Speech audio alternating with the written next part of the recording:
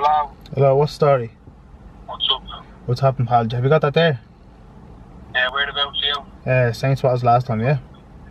Oh, you're down now, yeah? Right, go and see if you. Oh, sure. Right.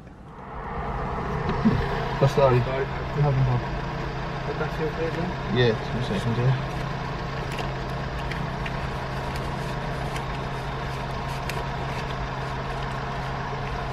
Yeah. Like one. Right, see you later, yeah? Nice one. Yeah. Right, oh my God. Mo, what are you doing? Aren't you meant to be fasting? I am, yeah. Look, it's just making sure it's the right one, man. What's the problem, man? Relax. So, it's that time of year again. Ramadan 2016. Wait, what is Ramadan? Ramadan is a holy month for Muslims where we fast every day from sunrise to sunset, meaning no food or water in that time. No food or water? No food or water. No food or water. No food or water. For how many hours every day? So, at this time of the year, it's 19 hours a day. At the start of Ramadan, everyone fasts and says, this year I'm gonna get shredded. I'm gonna be so pumped, I'm gonna have abs of steel, I'm gonna have veins everywhere. But then when the sun sets and it's time to eat, they go on this binge where they eat everything around them, and then all of a sudden they're gone from cutting to bulking. So in reality, after 30 days, instead of looking like this, they end up looking like this. This year, I decided to add a little twist to fasting during Ramadan. I'm doing a 30-day no carb challenge.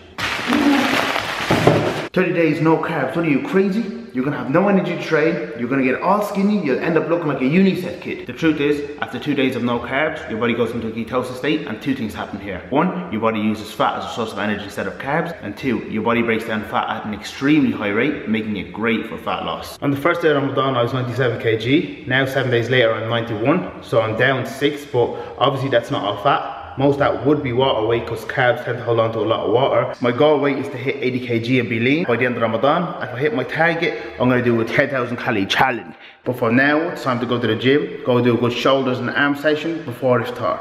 On to the next one.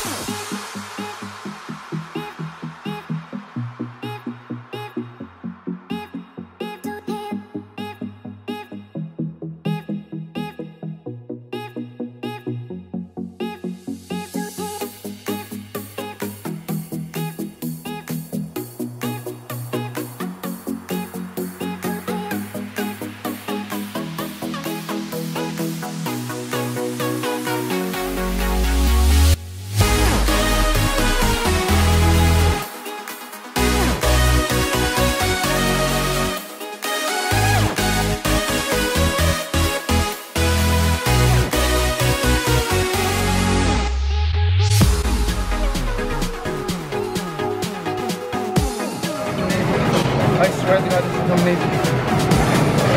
I'm gonna make it happen. Slow progress is better than no progress.